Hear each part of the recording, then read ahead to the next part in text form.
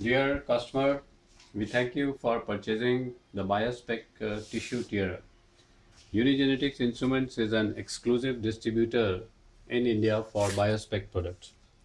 This is really a very simple machine, plug and play machine, but still we are giving a small demo how to run the machine and how to open the probes and how to change the probes. So this tissue tearer, Biospec tissue tearers comes in 3 volume probes. One that can do up to 5 ml, second can do up to 50 ml, and third can do up to 1000 ml or 1 liter. This is a small probe, which is a 5 ml volume probe. So you can see that this is a manual speed controller. If we can increase the speed from here. So I'm just giving the power. Make sure that never run the tissue tearer dry. Always run in a solvent or water.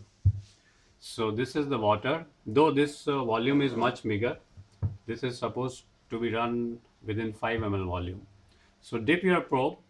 Make sure that the probe length is considered only this much. So while running, do not immerse more than half of the probe length.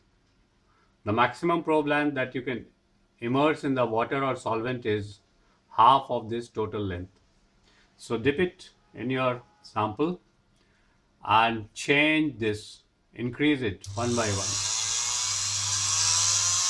Next.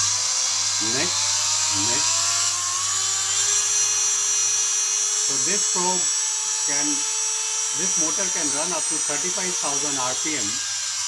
So at extreme right, it runs at 35,000 RPM.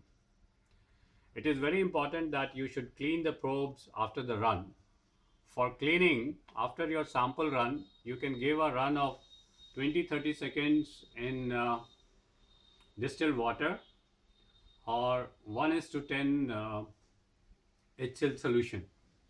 So now we are going to demonstrate how to take the probe out and change a different probe. So this probe is considered into 2 parts. One is called stator and one is called rotor. The outer part is called stator. So this is a hand tight. Just open the stator and pull it out. Now this is your rotor part. Also, it is very important that you never run the machine stator out. If you will run the machine with only rotor, the rotor may bend. So never do that. Never run dry, never run without stator. So there is a small spanner. What happens that this is moving freely and there is one small switch. This is called motor locking switch. Press it and you see that now it is not turning. So put the spanner and rotate it anti-clockwise.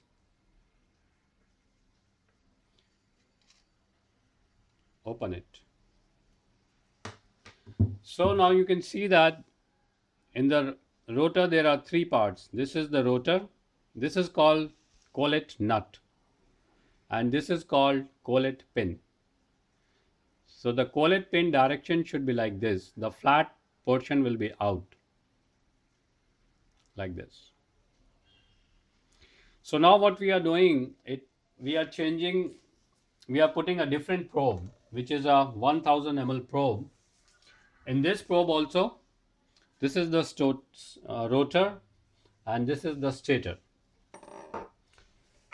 Here one more important thing is that the collet nut is slightly different of 1000 ml probe than 50 ml and 5 ml probe. It is slightly bigger.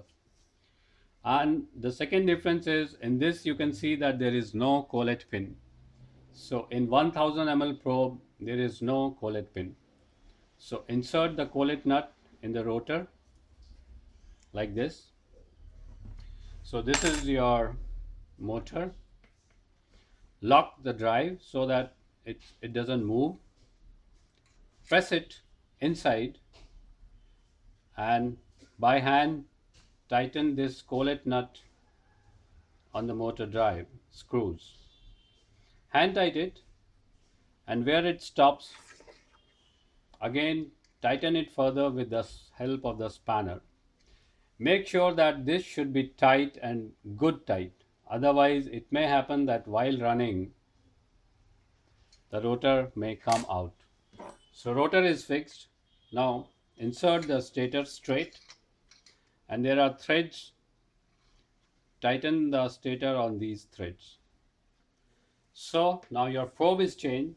Again, I am giving a small run.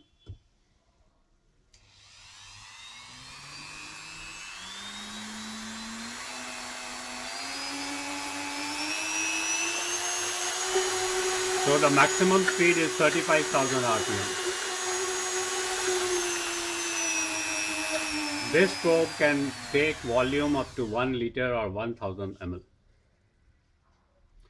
We do hope that this demo will help you in running the machine, but still, if you have any further queries, always feel free to contact Unigenetics. Thank you so much.